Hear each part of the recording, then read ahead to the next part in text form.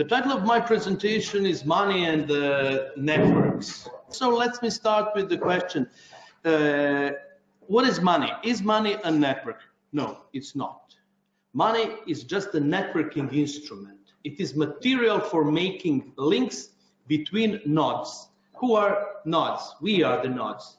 We entities, private entities, public entities, legal entities, physical entities. So money is just the material for making immaterial connection between nodes. And this is some kind of controversy. Money is a catalyst for socioeconomic communication.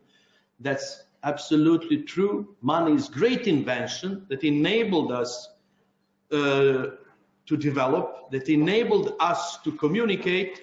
Money enabled division of labor. Money enabled specialization. Money enabled transaction costs diminishing. So money is great invention, one of the greatest invention of the mankind.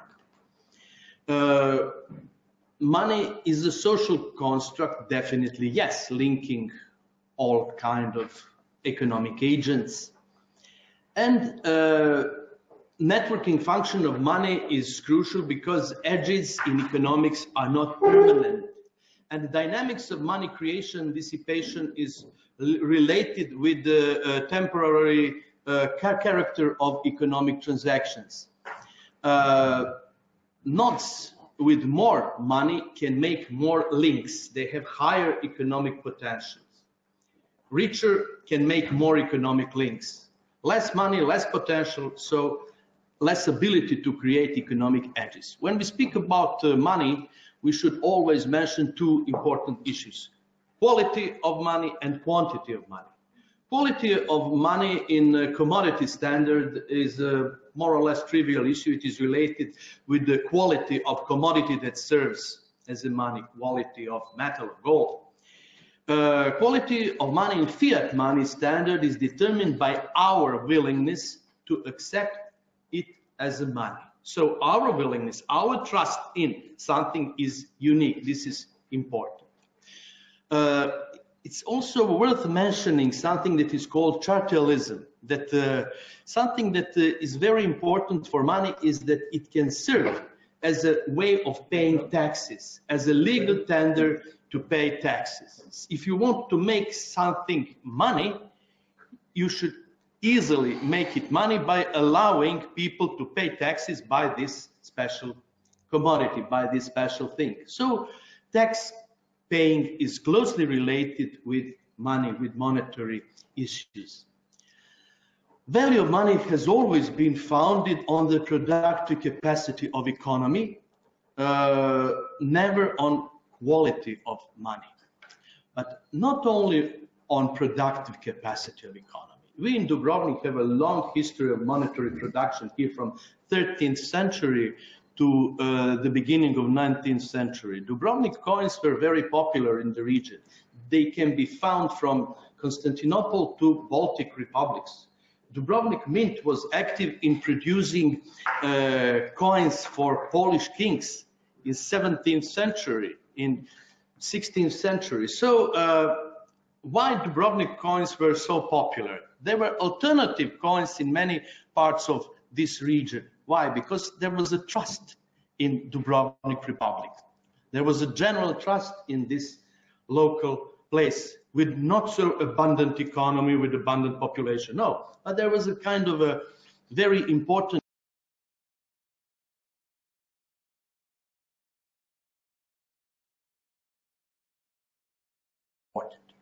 When we speak about quantity of money, we have a problem of money supply.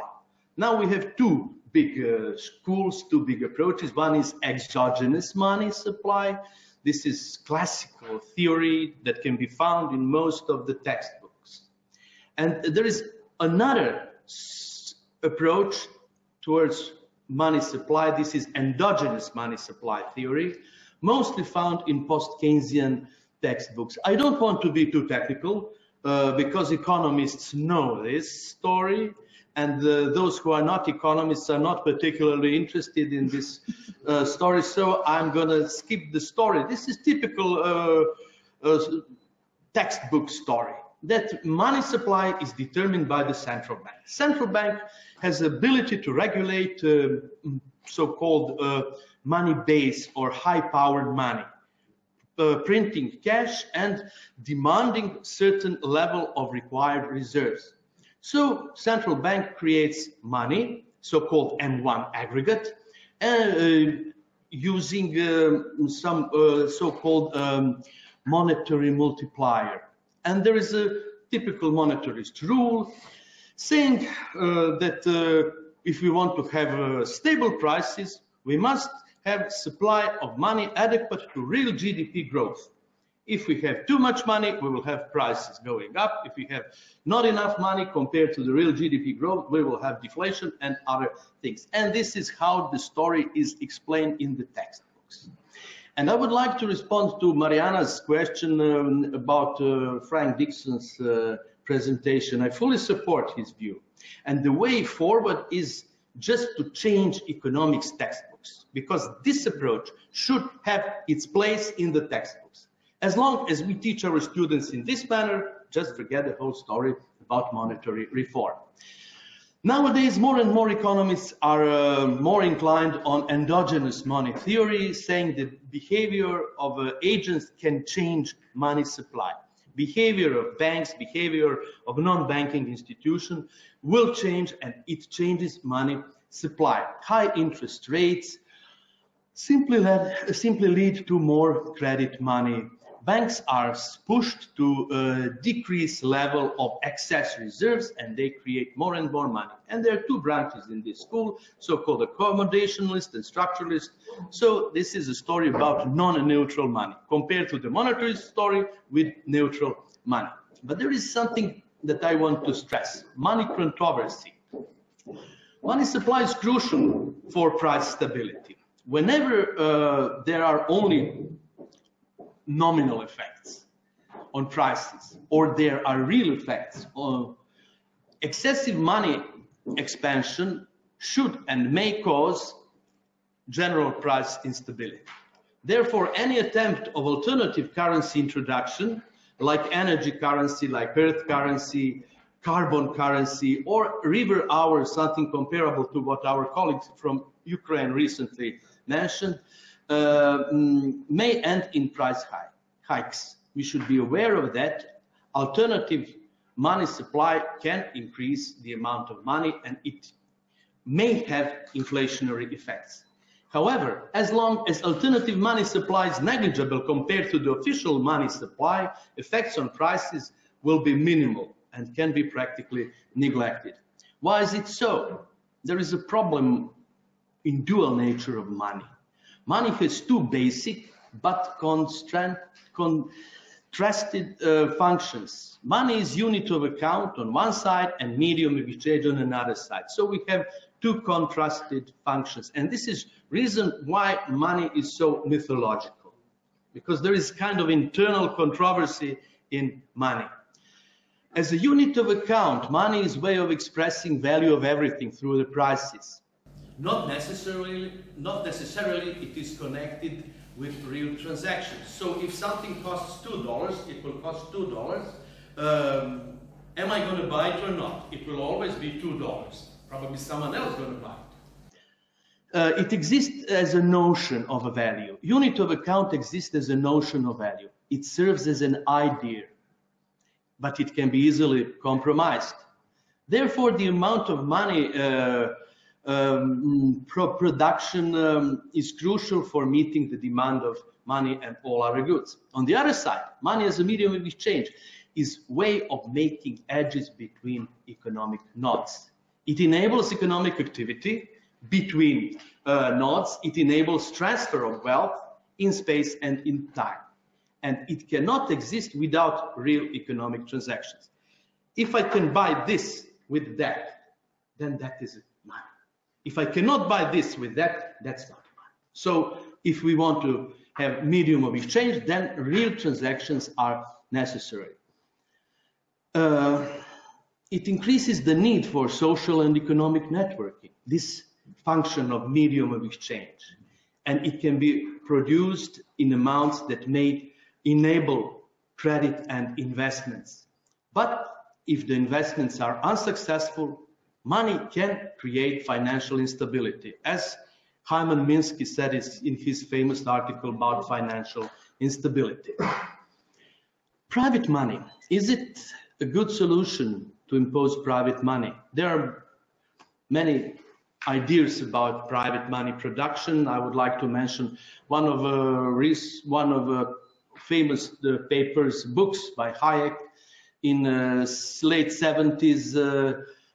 He put forward a proposal for issuing private monies that are going to fluctuate, competing with each other. Let's market decide. But his idea was heavily criticized even by his followers.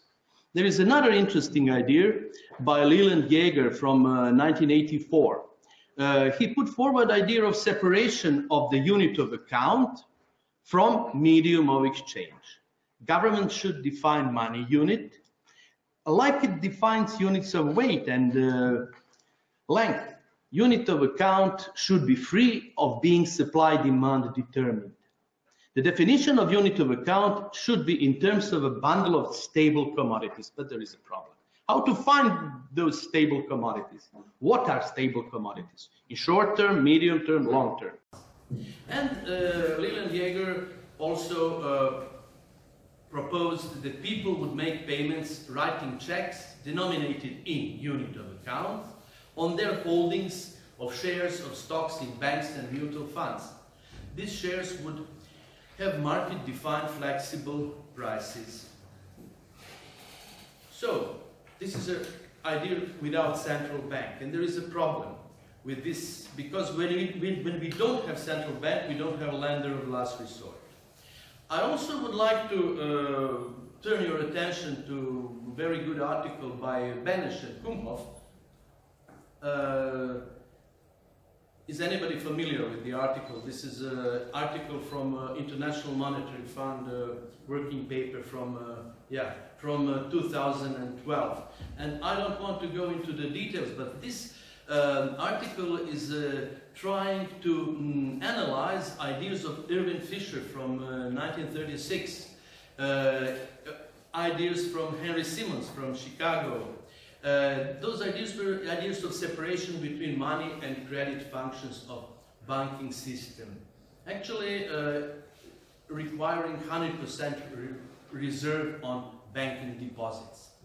And Benes and Kumhoff used the general equilibrium model to analyze these ideas in modern situation.